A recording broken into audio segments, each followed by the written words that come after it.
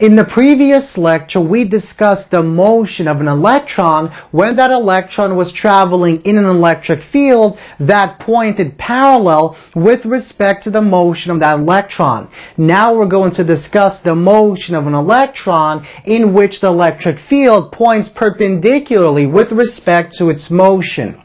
So, an electron is traveling with a constant velocity given by v0 when it enters midway between two oppositely charged parallel plates.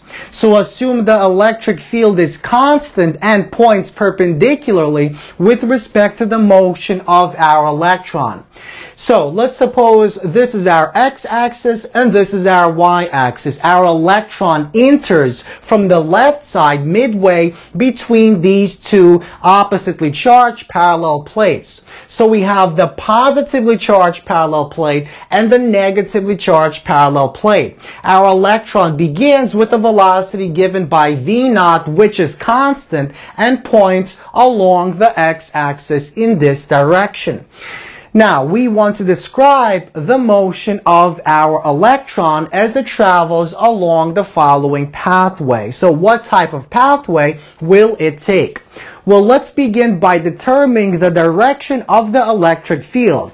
We know our electric field lines begin on the positive end and end on the negative end. And so that means our electric field points directly downward. Now, because the charge on this is negative, that means the force that the electric field will create on our electron will point in the opposite direction, meaning it will go upward. Now, because we have a force that points upward, that means by the second law of motion, this electron will accelerate upward as it travels along this pathway. So the pathway will look something like this. The pathway will be parabolic, as we'll see in just a moment. So, once again, the electric field which points downward will create a force that points in the opposite direction, meaning upward. And that's because we're dealing with an electron and the electron has a negative charge. So this will create an acceleration that also points upward. So by the second law of motion, the sum of the forces acting on our electron that point along the y-axis is equal to the mass of the electron multiplied by the acceleration that points along the y-axis. Now, we know the force acting on our electron is given by Q multiplied by E. So Q multiplied by E is equal to mass times its acceleration. So we solve for our acceleration and we get that our acceleration, which points upward along the y-axis, is equal to QE divided by M, where Q and M is the charge and the mass of our electron, and E is the electric field that exists between these two parallel plates. Now, Q, E, and M are all constants, and that means our acceleration will also be constant.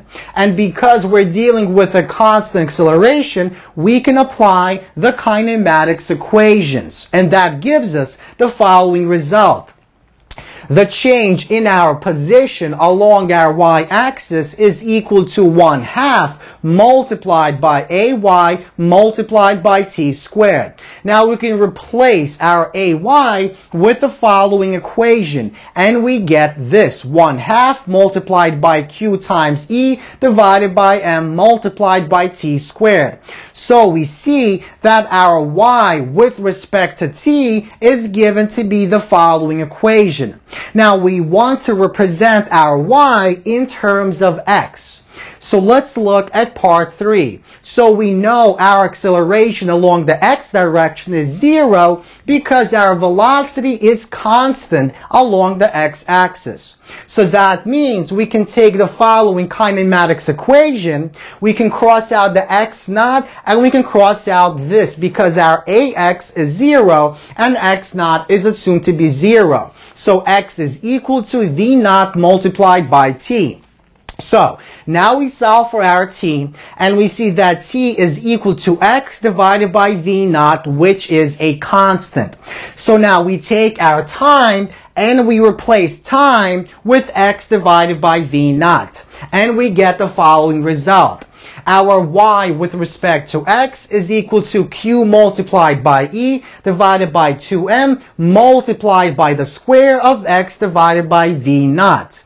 So this is our equation that represents the motion of our electron within the following setup. Notice we have y with respect to x squared. So that means this pathway will be parabolic.